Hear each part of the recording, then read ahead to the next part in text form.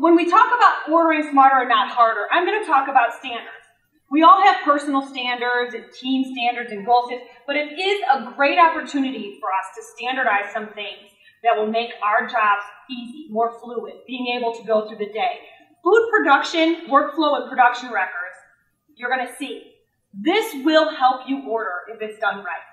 I love a messy production record, okay? If it's neat and it's written in the same penmanship on a slant on a table over here, I sometimes will call foul on that. And I would have used a bad word, but I'm mic'd up. Beep. I say that document is not true right there, because it needs to have wet spoon stains on it and a splash of marinara sauce and 5 different handwritings on it. Because if I was the person that spooned up the applesauce and I opened 6 number 10 cans, and then I had to go back and get 2 more and do more because I ran out, I should have my handwriting on there that says 6 number 10 cans plus 2, and not just give the end of the day a sheet of paper among 5 or 6 other little scraps of paper for somebody to have to write that all down.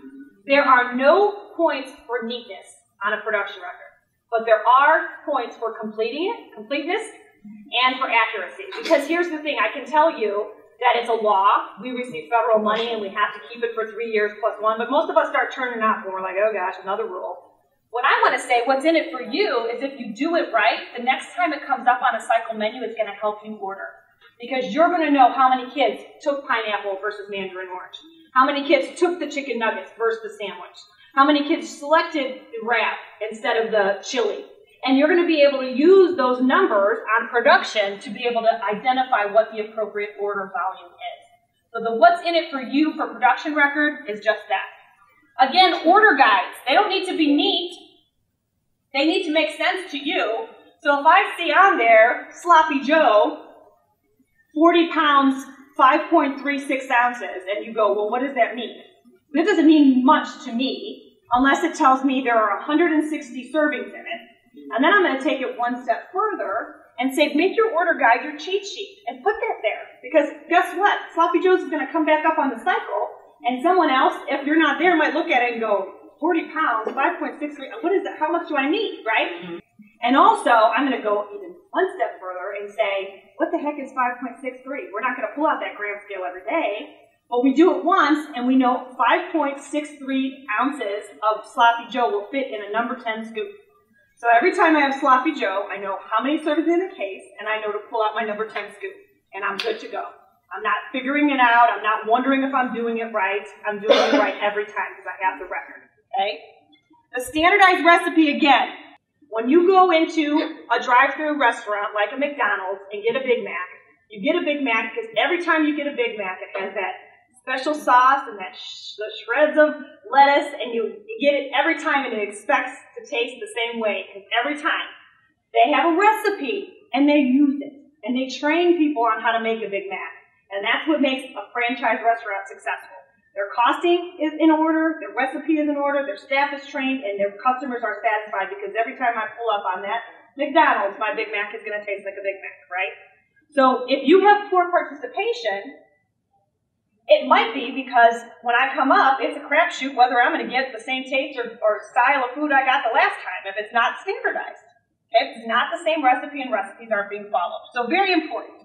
So for me, you're going to get a calculator in the next session. And Chris bought one for everybody, so you guys can practice your math and do it. If I know that I have to order beans, and I know I want 500 bunches, we all know in offer versus serve, children are not eating beans, and they're not eating those 500 servings. So therefore, you don't order for 500 servings, and you don't make 500 servings, so you don't have to carry around those number 10 cans of beans all over the place and then throw them out at the end of the day, right?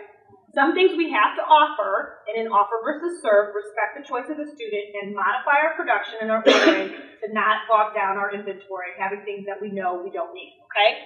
And then here's the bottom line.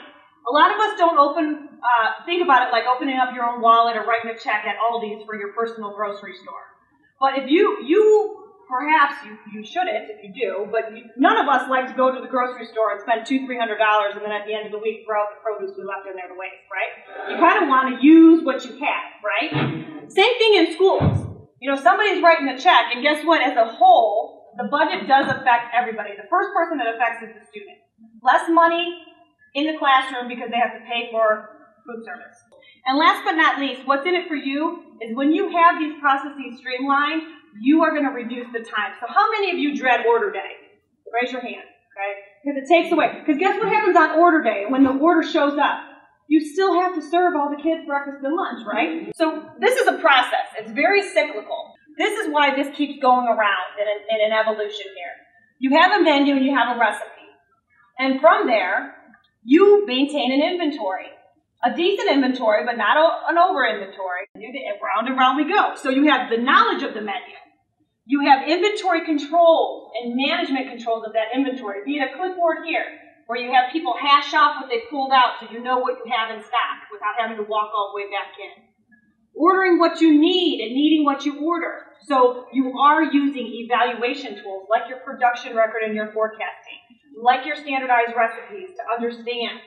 One packet of gravy makes a gallon of gravy. So every time gravy's on your menu, you don't need to order a whole other case because you have all of the other packs of gravy. So you have to kind of think through that stuff. And most of the time, our schools, we're struggling to find safe places 6 inches off the floor with good ventilation. So you screwed up your HACCP too, right?